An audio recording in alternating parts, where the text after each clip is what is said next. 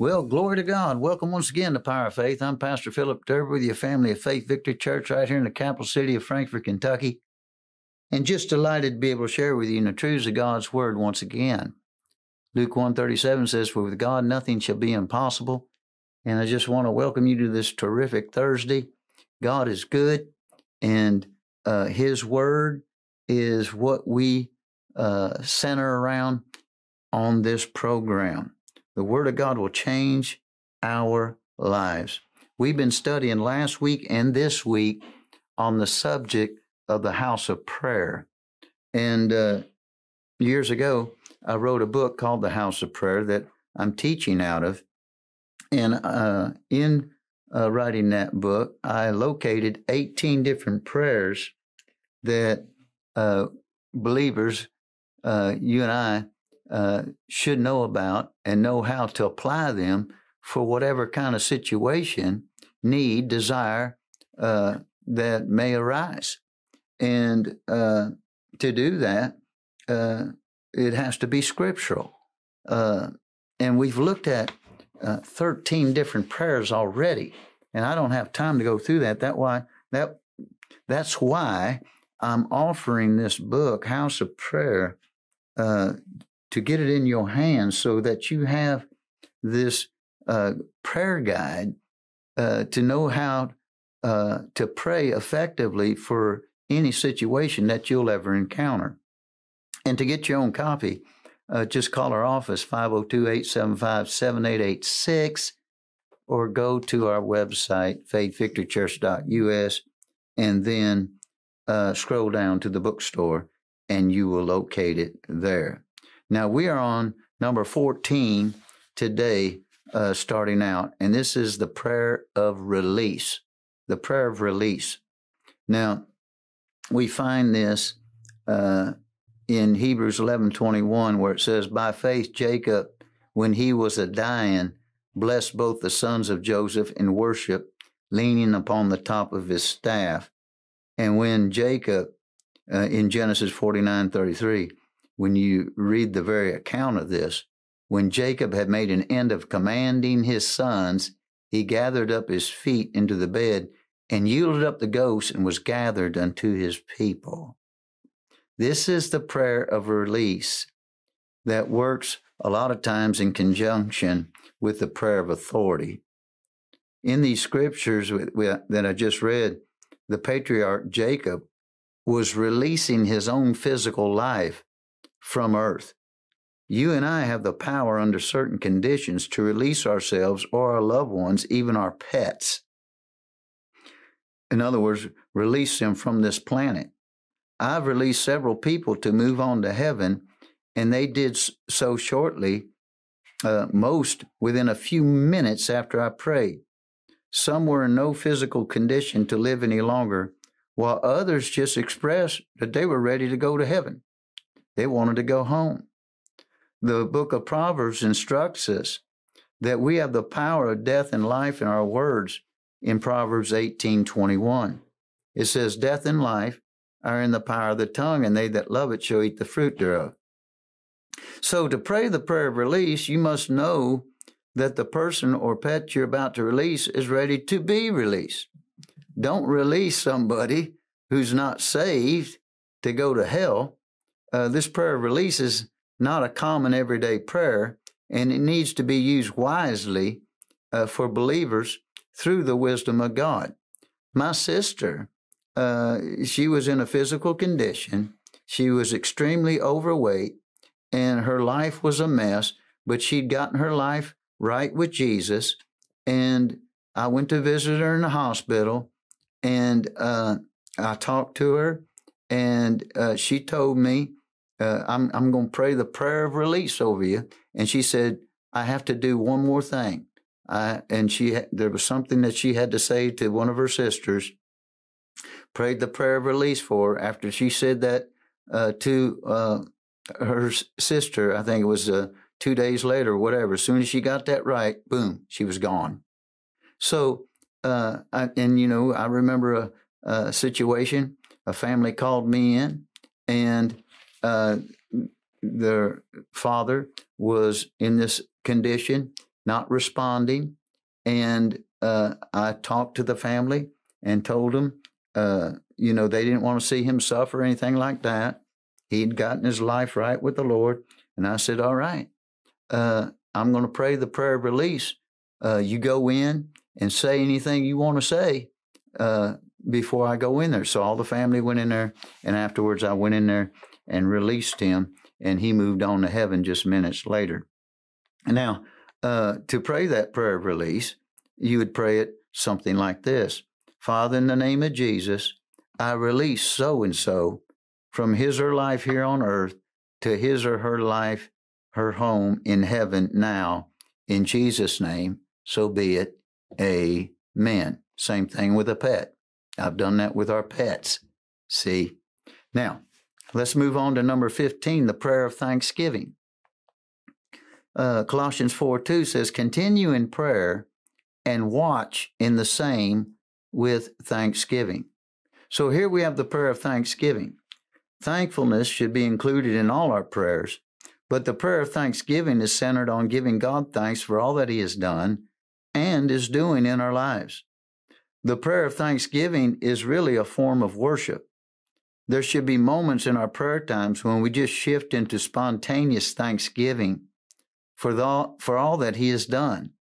But then there should be other prayer times when we thank God on purpose for his goodness to us. So this is real simple, the prayer of thanksgiving, but it needs to be something that we understand, not just at Thanksgiving time around our big turkey and ham meal that we're about to eat. No, Thanksgiving ought to be daily, see. So to pray the prayer of thanksgiving, you could pray it like this. Father, in Jesus' name, I want to thank you for all your goodness to me. Thank you for saving me. Thank you for healing me. Thank you for keeping me and my family safe. Thank you for your financial blessing in my life. Thank you for your word. Thank you for my church and pastor. Thank you for calling me and anointing me. Thank you for filling me with your Holy Spirit. Thank you for delivering me. Thank you for your mercy and love towards me. Thank you for your strength in my life. Thank you that I know you. In Jesus' name, so be it. Amen. So that's the prayer of thanksgiving. And then number 16 is the prayer of tongues. Now, a lot of times this is controversial, but let's just look at what the Bible says about it. Ephesians 6:18 says, praying always with all prayer and supplication in the Spirit. And there's a lot of controversy over what that is. But let's go to the scripture with this.